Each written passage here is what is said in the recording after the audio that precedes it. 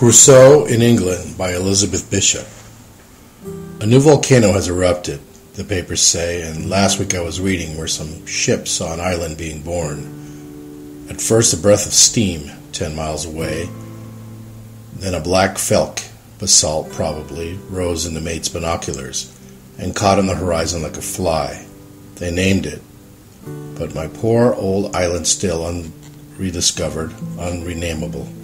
None of the books has ever got it right. Well, I had 52 miserable small volcanoes I would climb, with a few slithery strides, volcanoes dead as ash heaps.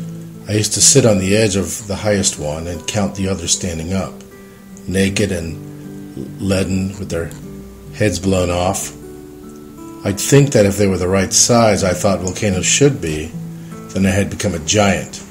And if I had become a giant, I couldn't bear to think what size the goats and the turtles were, or the gulls, or the overlapping rollers, a glittering hexagon of rollers, closing and closing in, but never quite glittering and glittering, though the sky was mostly overcast.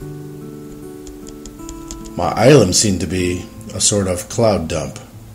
All the hemispheres' leftover clouds arrived and hung above the craters. Their parched throats were hot to touch. Was that why it rained so much?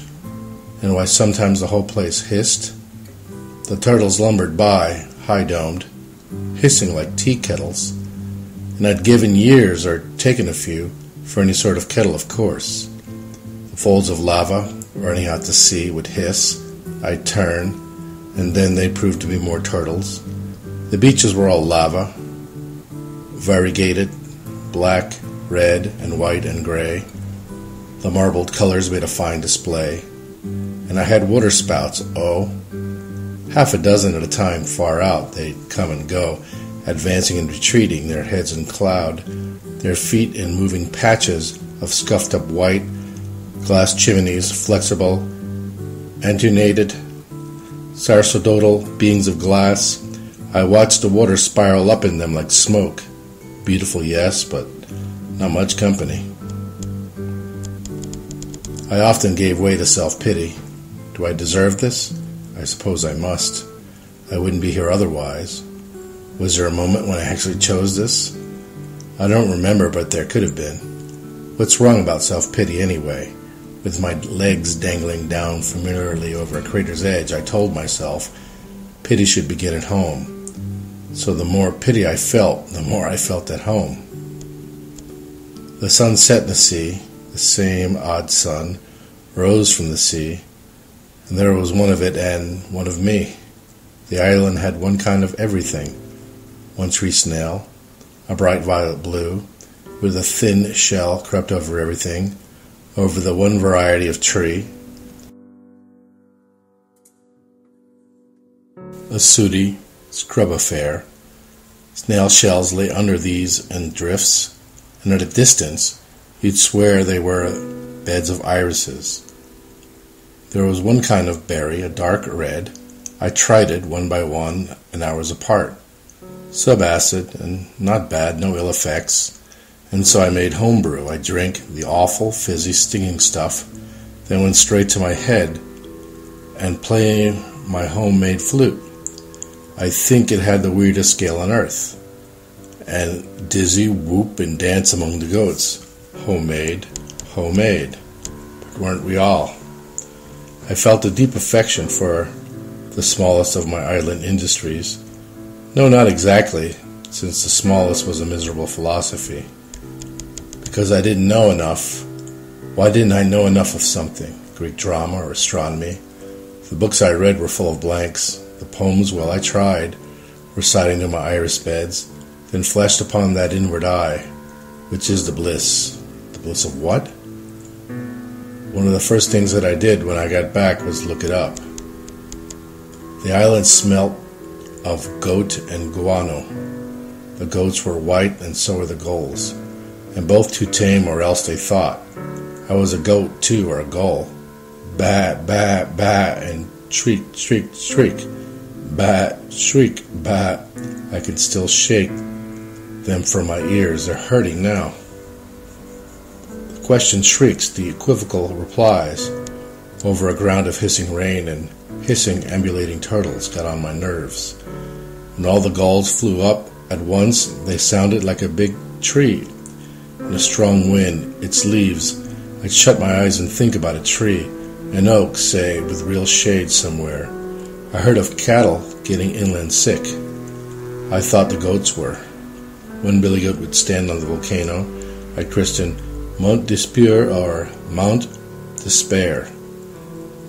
I'd time enough to play with names and bleat and sniff the air.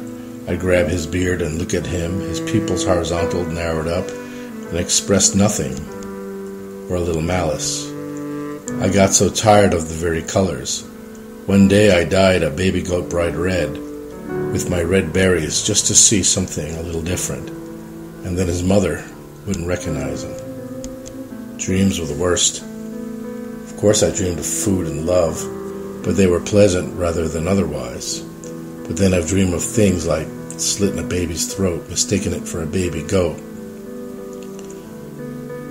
I'd have nightmares of other islands stretching away from mine, infinities of islands, islands spawning islands, like frogs' eggs turning into pollywogs of islands, knowing that I had to live on each one and every one eventually for ages, registering their flora, their fauna, their geography. Just when I thought I couldn't stand it another minute longer, Friday came. Accounts of that had everything all wrong. Friday was nice, and we were friends. If only he had been a woman, I wanted to propagate my kind. And so did he, I think, poor boy. He'd pet the baby goats sometimes and race with them or carry one around. Pretty to watch. He had a pretty body. Then one day they came and took us off.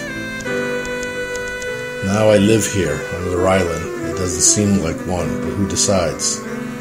My blood was full of them, my brain bred islands. But that archipelago has petered out. I'm old. I'm bored, too, drinking my real tea, surrounded by uninteresting lumber. Knife there on the shelf, it reeked of meaning, like a crucifix. It lived. How many years did I beg it, implore it not to break?